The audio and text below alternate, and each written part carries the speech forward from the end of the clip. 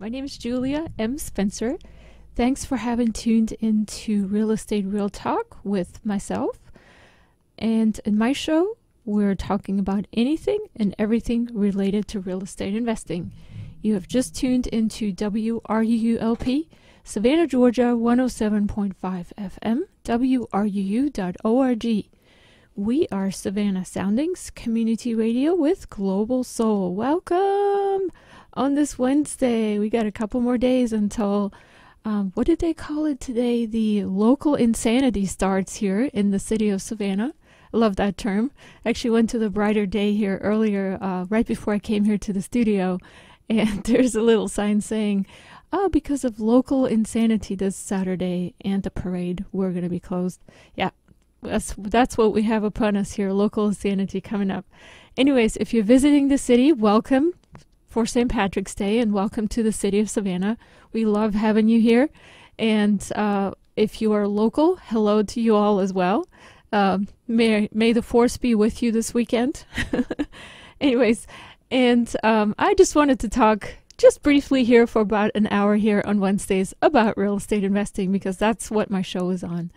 And I am also a local real estate investor and a Airbnb host, so we're having lots of fun this weekend. This is probably, I always say that every time I have the show right before St. Patrick's Day, this is the weekend that puts us Airbnb hosts into the black numbers here after a pretty slow January and February.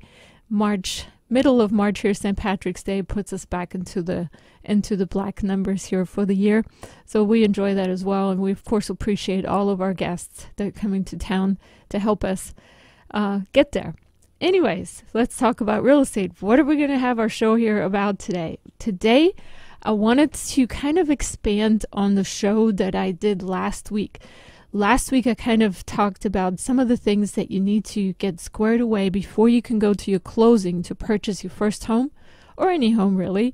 And some of the steps were, of course, getting rid of the contingencies and kind of making sure that you check the house over before you sign on the dotted line, and a couple of those things. But I wanted to backtrack a little bit. I had a little bit of thought about that. I wanted to backtrack a little bit about the whole mortgage process and the finance part about purchasing a home. So I wanted to do the show today about preparing to buy a house in 6 steps, specifically as it's focused on the financing side. So that's what we're going to be talking about, preparing to buy a house in 6 steps. And while I get my notes ready, I'm going to play some songs from our Stopover Music Festival that we had here last weekend. I'm going to play those for you, and I'll be right back, so stay tuned. Don't go anywhere. And now I hope we're all awake. I am awaker anyways. More awake anyways. Bad English there. Yeah, so let's talk about how to prepare to buy a house in 6 steps. Let's see what we're going to start with. First off, the most important thing that you need to do before you purchase a home, you got to kind of know your credit score. Your credit report holds information about your past use of credit. That data then gets calculated into a score representing your credit worthiness. Now, what I read earlier today when I did this research for the show today, I actually researched out a little bit, and I did find out that there's a website called the Federal Trade Commission website, and it is an independent agency of the United States government that's established in 1914 by the Federal Trade Commission Act. And its principal mission is the promotion of consumer protection and the elimination and prevention of anti-competitive business practices such as coercive monopoly. However, also on that website, you'll get some information about how to get a free credit report once a year. And you can get a free credit report once a year from all 3 credit agencies. Now, the website or the actual government agency, the Federal Trade Commission, are not the ones that are providing that credit report to you. The 3 agencies will. I think it's Equifax, Experian, and TransUnion. But they do have a link there with information to a website where you can go to get your free credit report. And I believe it's freecreditreport.com. It's the only website that's actually sanctioned by the Federal Trade Commission to get that report. Of course, if you go online and do a Google search and try to get your credit report, you'll get all kinds of hits, and a lot of them are subscription services that after a trial period you'll be charged, your credit card will be charged to do some sort of credit monitoring. That's not what we're talking about here. We're talking about just a once a year type thing to get your credit report, and you can do that online very easily. I would very much recommend that if you do decide to do that, the Federal Trade Commission has that information of where to get that credit report.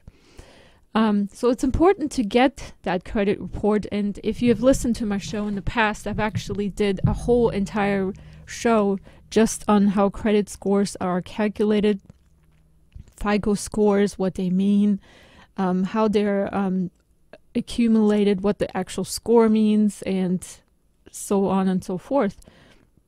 I also went into the show a little bit of how the mortgage companies use other data to find out about your credit worthiness, because they have internal scores and numbers that they keep track of as well, especially if you had been a customer with any particular company or bank before, and they track that information as well.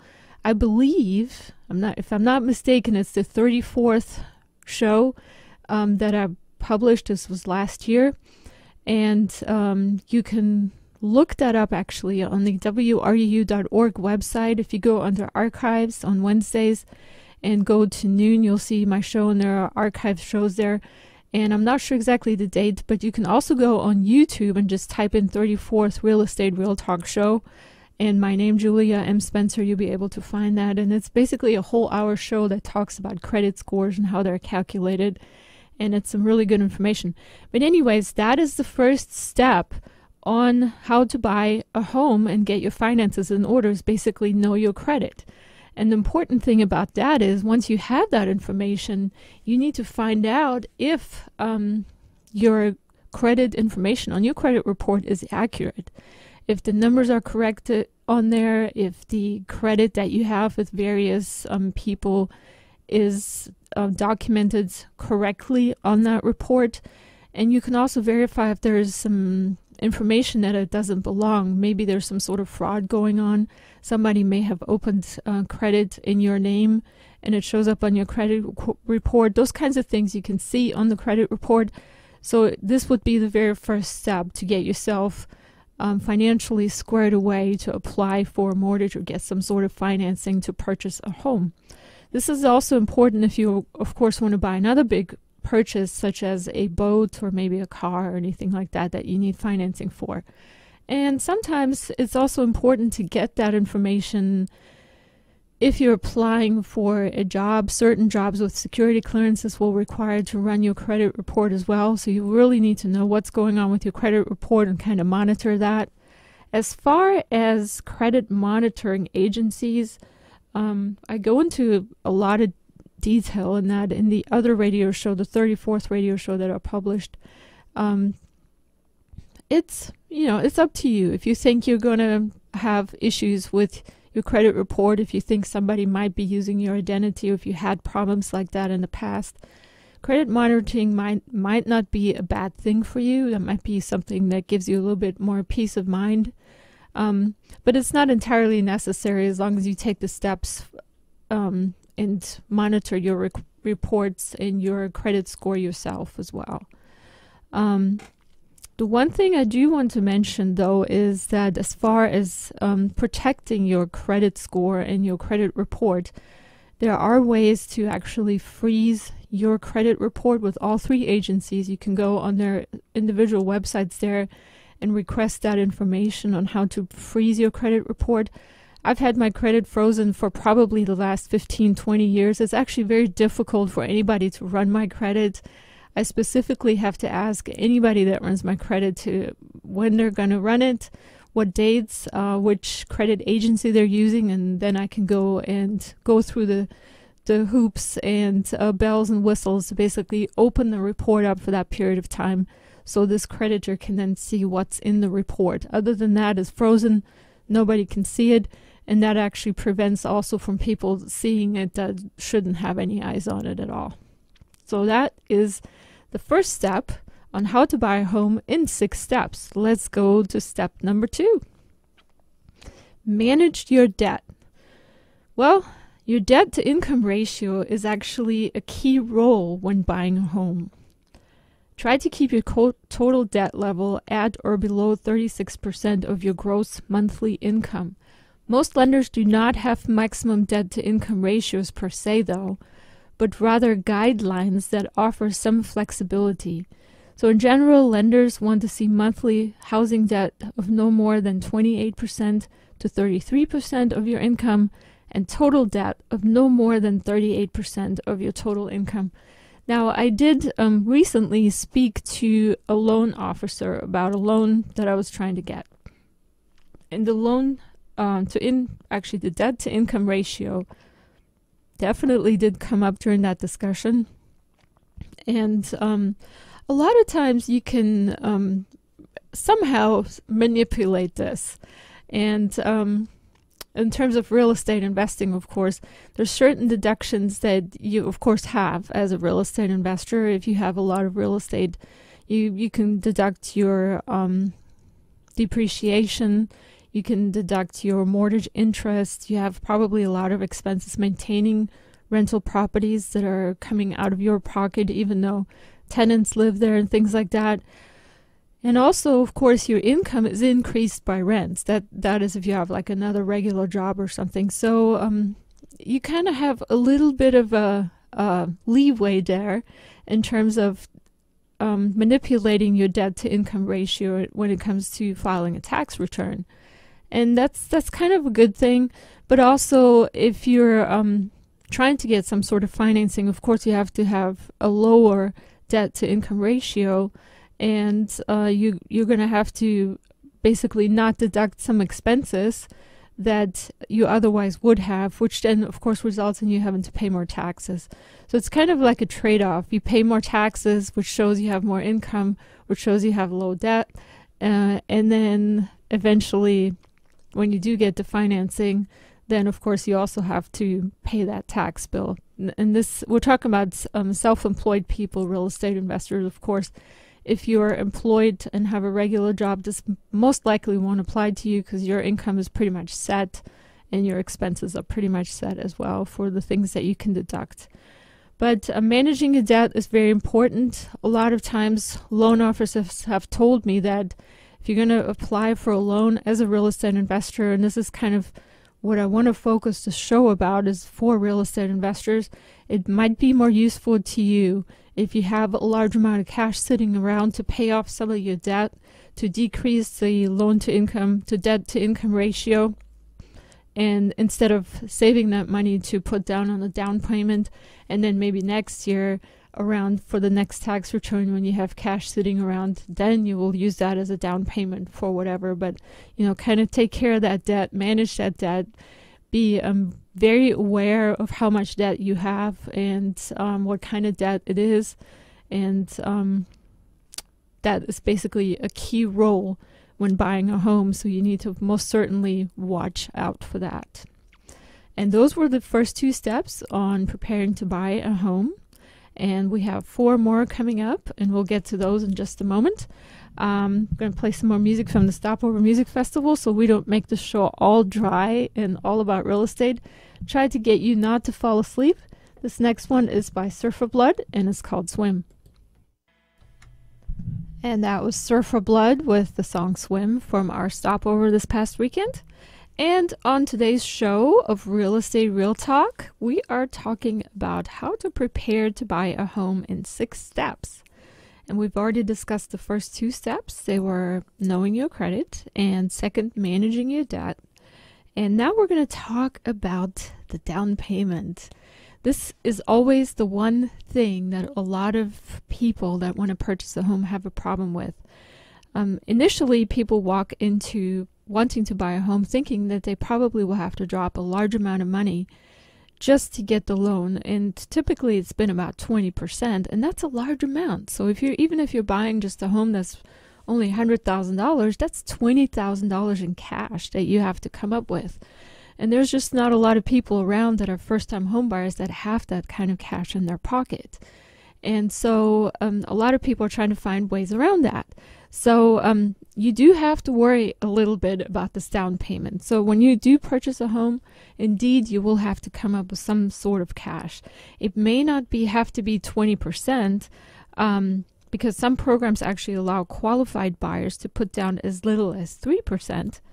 And there's also other initiatives from different loan officers and different banks, different credit unions where you can apply to get some sort of that money up front and get some sort of down payment assistance. So that's always a good thing, but kind of keep in mind that you do have to have some sort of amount of cash when you do purchase a home.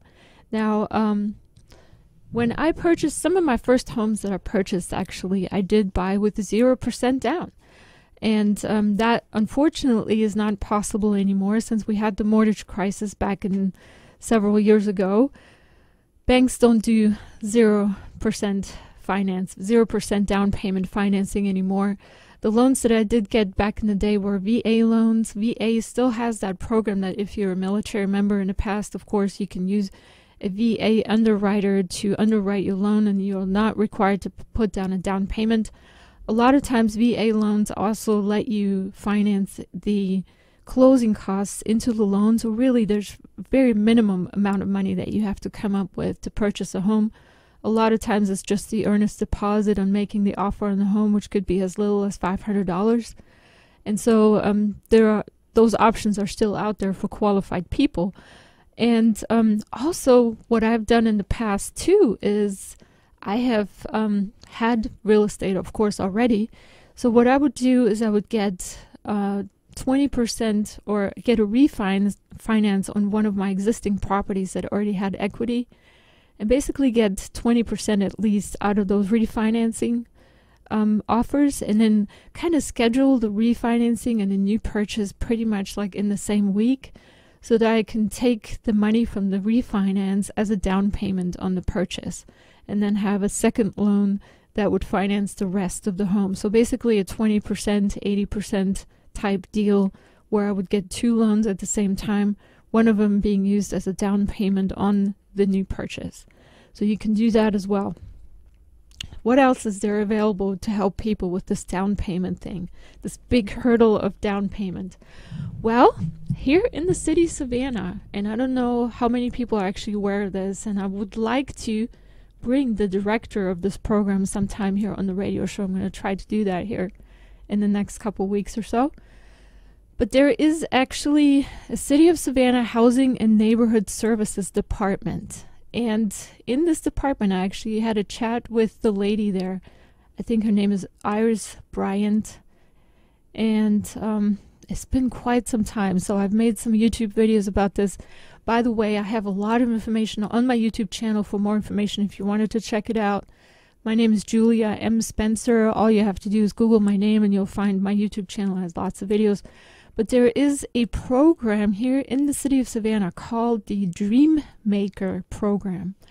And basically what it is the City of Savannah Housing and Neighborhood Services Department, short HNSD, offers 3 Dream Maker programs with different levels of assistance, offering affordable loans for down payment assistance, closing costs, gap financing, and other related expenses. And I want to summarize it from this little brochure that is here online. There's actually Savannah, trying to find where it is right now, but it's on the savannah.gov, savannahgeorgia.gov website.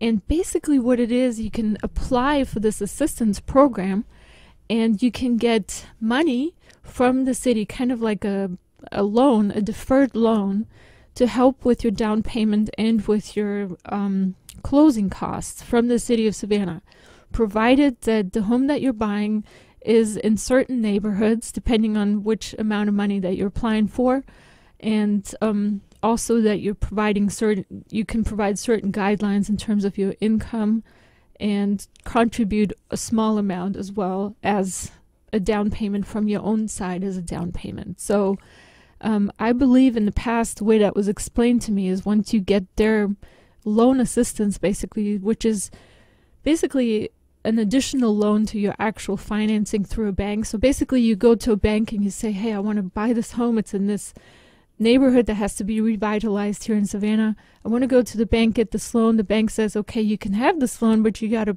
put down X amount of money. So then you can go to the city of Savannah, to this planning office here, Savannah Housing and Neighborhood Services Department, and ask them to basically close that gap for this down payment. And as far as I understood it in the past, when I had the chat with this lady from this department, is that the loan is deferred for as long as you're living in that home. So basically, the loan is deferred for 30 years, provided the purchaser resides in the property, so it can't be a rental or anything like that, as their primary residence, and the loan is repayable only upon transfer of title when you sell it, refinance it, or demise. So, and they have different kinds of programs. One program is citywide, another program is for certain neighborhoods, and the third program is for neighborhood revitalization areas, and that third option is basically for construction loans. So there are options here in the city of Savannah for you to get help with this down payment and the closing costs that you'll need to come up with to purchase a home if you're a first-time home buyer. And I'm going to bring more information about that on some future shows. I just wanted to highlight that a little bit here. We are at the half point of my show here for Real Estate Real Talk. My name is Julia M. Spencer. You're listening to WRUULP, Savannah, Georgia, 107.5 FM, WRUU.org. We are Savannah Soundings, community radio with Global Soul. And we're going to play a couple of announcements here at the bottom of the hour.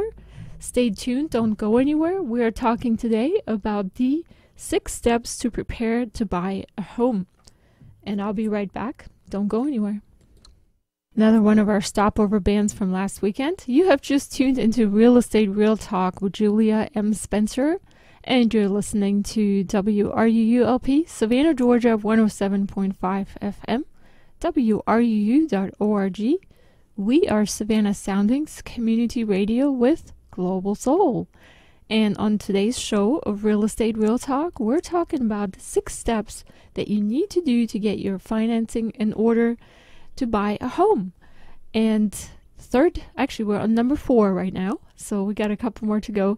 The 4th step of what you need to do to get yourself ready to get financing for a home is demonstrate a proof of income.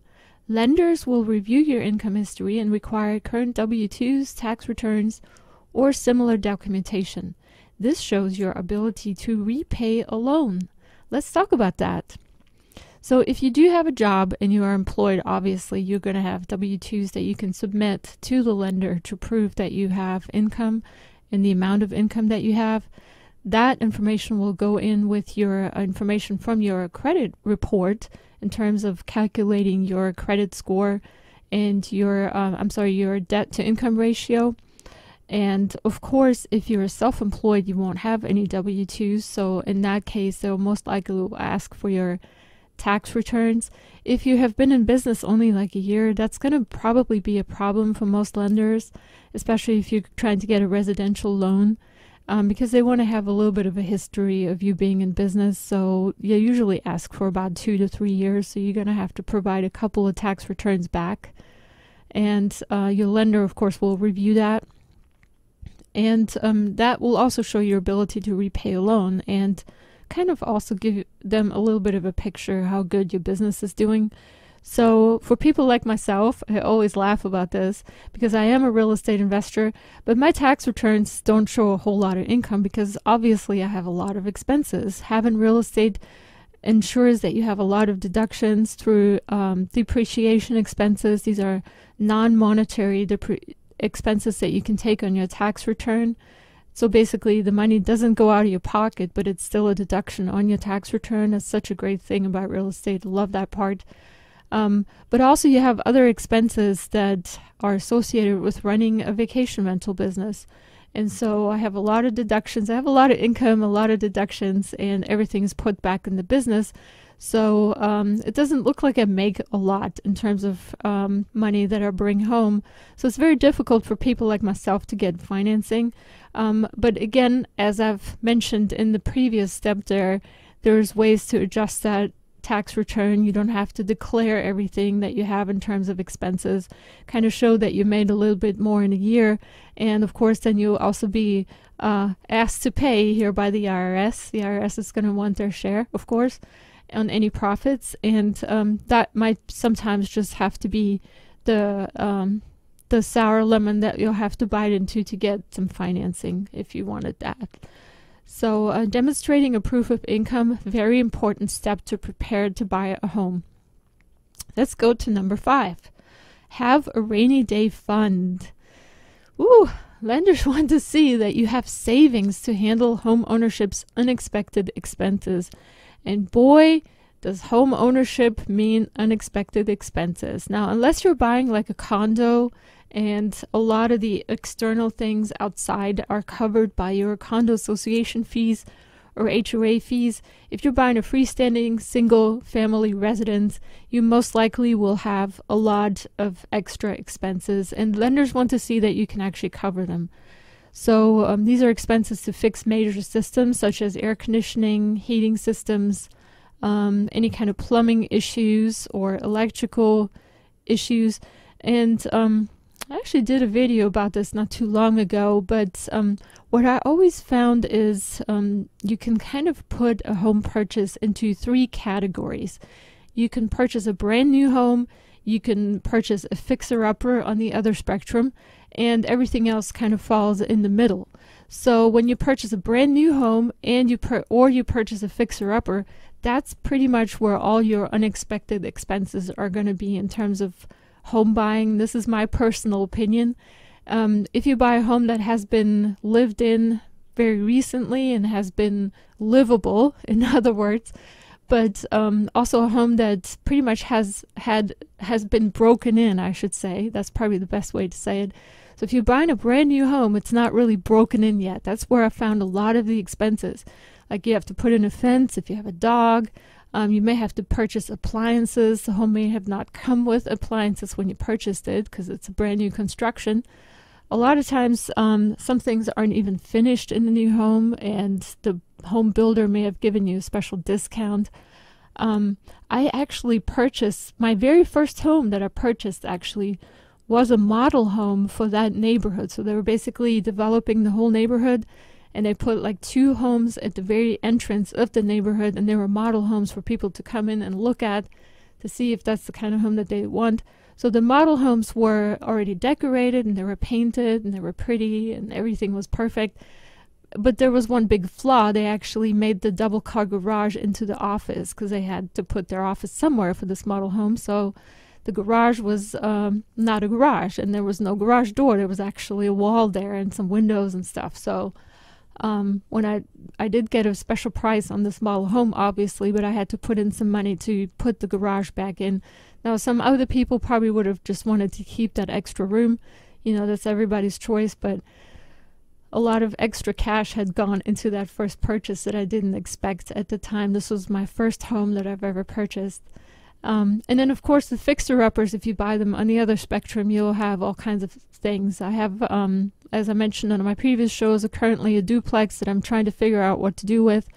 If I do decide to keep it, the money that has to be invested to make it livable is extensive. You got windows, roof, AC system, heating system, power lines, plumbing, kitchens, because there's 2, bathrooms as well. And that's just a lot of money. So, and then that's before even going to painting or doing anything else for the fancier people. Anyways, so you do have to have money for those unexpected expenses. Now, one thing that I do always recommend to new home buyers, though, is that you somehow inform yourself about buying a homeowner's warranty plan. There's all kinds of companies out there on the websites. If you Google that, for companies that offer basically these homeowner warranty services, and what it is basically you purchase one of their plans, and they have a certain amount of time that they run, 12 months usually, and you pay them a monthly fee of anywhere between $30 to $100 a month, basically to have the assurance that if something breaks in your home, they'll come and fix it. They have a network of contractors. You basically call the company, they'll call the contractors. Contractors will then contact you to set up an appointment, and then for a small deductible fee of anywhere between $50 to $100 as well, for each time that a contractor comes out, they'll fix whatever's broken. It's not a big deal if it's something small, if you have like a switch that's broken or something, but it is a big deal if your air conditioning breaks, because that could cost you a lot. And having as many rental properties as I have in this town, I can tell you that I've utilized that service very extensively, especially in summer months when it's very, very hot here and the air conditioning breaks. That could easily cost you, a new compressor could easily cost you several $1,000s. And if you don't have that money set aside, as this recommendation here is, then home ownership warranty company might be your savior in the desert here, like giving you a little water anyways. And so that's a good recommendation that I always give to people that maybe not have that much money for a rainy day fund. But having a rainy day fund, of course, is always important, nevertheless, because you'll need it for other expenses, and that's especially true if something happens to you or your family, that you can still afford to make your mortgage payment. And that's kind of also what the lenders are looking for. And that brings us almost to our last step here. Let's talk about getting pre-approved. What does that mean? So getting pre-approved is a good way to understand what kind of home loan product or program you may qualify for, and may help you negotiate price against competing offers. And if you can recall, maybe about 10 minutes or so ago, I talked about this Dream Maker program that's offered through the city of Savannah in order to assist to bridge this gap between down payment and closing costs that you'll need to account for when you get financing. Well, the city of Savannah will actually recommend a lender for your primary loan as well, I believe, but don't quote me on that. I'm going to have to get somebody in here in the studio to talk about that. But this pre-approval is kind of like the first step to even getting any kind of assistance from the city. So getting pre-approved will tell you, okay, you can qualify for this loan for a 3% down payment. You want to get all that squared away before you make an offer on a home. And this is why this is important. Once you make an offer on a home, and let's say the seller approves it and signs off on it, and you have a contract, you have a set deadline by which you have to purchase this home or default on the contract, which might mean that you'll lose your deposit, your earnest deposit, which you'll have to submit with making an offer. And as we said in the beginning, an earnest deposit could be anywhere between $500 to $1,000. You don't want to lose that money, basically. So you want to make sure that you get yourself pre-approved. And pre-approval sometimes actually means providing some information to the lenders, like your income and your debt, your credit score. And this sometimes takes time. Of course, if we have a holiday coming up, the loan offers might not be working. So you're losing very valuable time by not getting pre-approved. And of course, as with everything, time is money. So getting pre-approved is a really good way to figure out what kind of home loan product or program you qualify for before you do any kind of negotiations with a seller. It also helps you to actually negotiate most likely a better deal with the seller, because if the seller has competing offers, several offers at the same time, for example, and yours is the only one that's where the loan is already pre-approved versus the other buyer's loan is not, or they have some sort of promise that they're going to pay some other way, then in order for the seller to have assurance that the loan will actually close and the sale will go through, they will most likely select somebody with a pre-approval before they select somebody that has not been pre-approved. So getting pre-approved is a good idea in any case. It'll also give you an idea about how much you can actually afford to get from a loan company or a bank, and how much of a home that you can buy. So it helps you shop with shopping as well, so you don't go above your limit of what you can get financing for in any case. And that kind of is my last step here for the 6 steps preparing to buy a home. I'm going to summarize those in just a few moments, and that brings me to the end of the show, but we're going to summarize them. We're going to play one more song from the stopover here, and I'll be right back. I'm going to summarize, and don't go anywhere. Stay right on.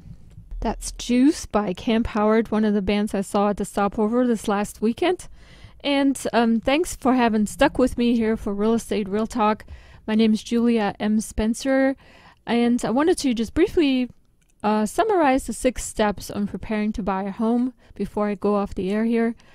First off, know your credit, manage your debt, have cash available for down payment, demonstrate a proof of income, have a rainy day fund, and get pre-approved. And that was the topic of our show here today. I wanted to let you know that my shows are all recorded and they can be listened to later on the WRUU.org website. All you have to do is go to WRUU.org, go to archives. My show is on Wednesdays at noon, so just go to Wednesday, scroll down to noon, and you'll see my face there. And you can see past shows there at the bottom. And I am still catching up, trying to post all the shows. We're now probably, I think, maybe into show 60 or 70 now. And having a great time here at the studio here. And also my shows are also published on my YouTube channel, Julia M. Spencer, free to watch there for anybody as well. You can go check it out there too. And they're usually published at both places at the same time, so you're not missing anything looking on one side or the other. And and that is where you can get information about past shows that you may have missed. And on the WRUU.org website, you can also check on other shows that you may have missed that are on different time slots. Here at WRUU.org, we're a station that's ran all by volunteers, so we love what we do. We have a variety of programs, all kinds of musical genres, so you're going to find something you like for sure. Wanted to wish you all a happy St. Patrick's Day coming up here this weekend. Don't go too insane out there. In my own interest, please be nice to your Airbnb hosts and be nice to the city. Enjoy the city, of course. We love it here. And if you're a guest, you're so welcome. Thank you for coming. And up next, we have Ben Austin, who's going to host Mother Beat, an awesome show with very cool African music. So something totally different that you'll never hear anywhere else, on any other station. So check it out. And I'm going to be off the air until next Wednesday. I'm going to play you one last song to sign off here. It's another one of the bands that played at the stopover this last weekend. And the name of this artist are the Beths. And the name of the song is Future Me Hates Me. Hope you have a great Wednesday out there. Bye, everyone. For your free guide to real estate investing, visit juliamspencer.com.